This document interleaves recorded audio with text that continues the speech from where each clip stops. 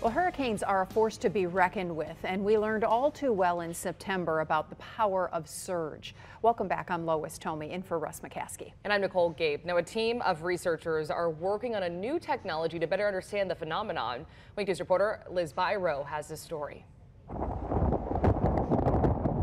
The rush of water. There was, a river going down the street. Just watched it rise to 6 foot of water.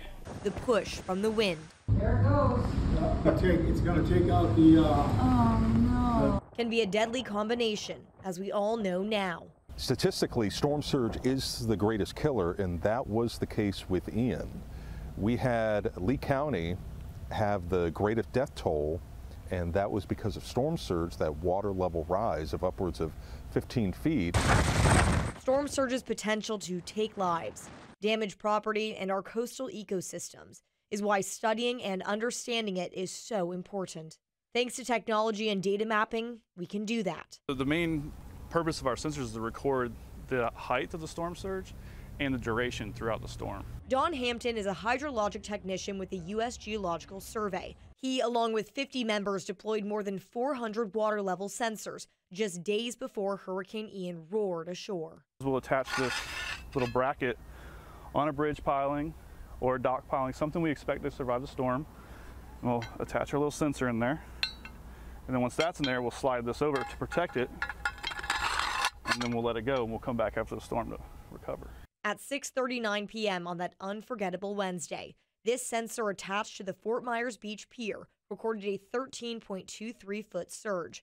It was the highest water level recorded by these sensors, but not the highest recorded by USGS. 2 miles down the road and 2 weeks after Ian, teams measured this water line, 13.8 feet above ground. If you go back 200 years, there has never been a storm surge to that caliber in Southwest Florida. Those tide sensors from the USGS, especially after Ian, when I went through the data, was so incredibly important because it shows that with a hurricane, every single mile makes all the difference. So for example, those USGS tide sensors and the levels were showing about 3 feet for Boca Grande. But in the case of Sanibel, they were in that worst part of the storm, just 20 miles south of the Boca Grande sensors. They hit about 13 feet. A 10-foot difference in just 20 miles from Boca Grande to Sanibel. Every mile makes a difference. It just pinpoints why we need to collect this data in order to improve these models and help the public, prepare the public for future events. I asked Matt how he'll use the data.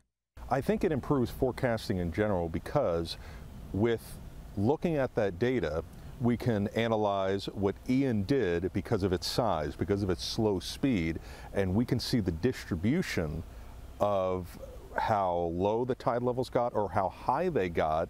Engineers will also use the information to design structures to withstand storm surge and floods. And emergency managers may use what we learned from Ian to change Florida's building codes. Hurricane Ian is among the most powerful storms to ever hit the U.S.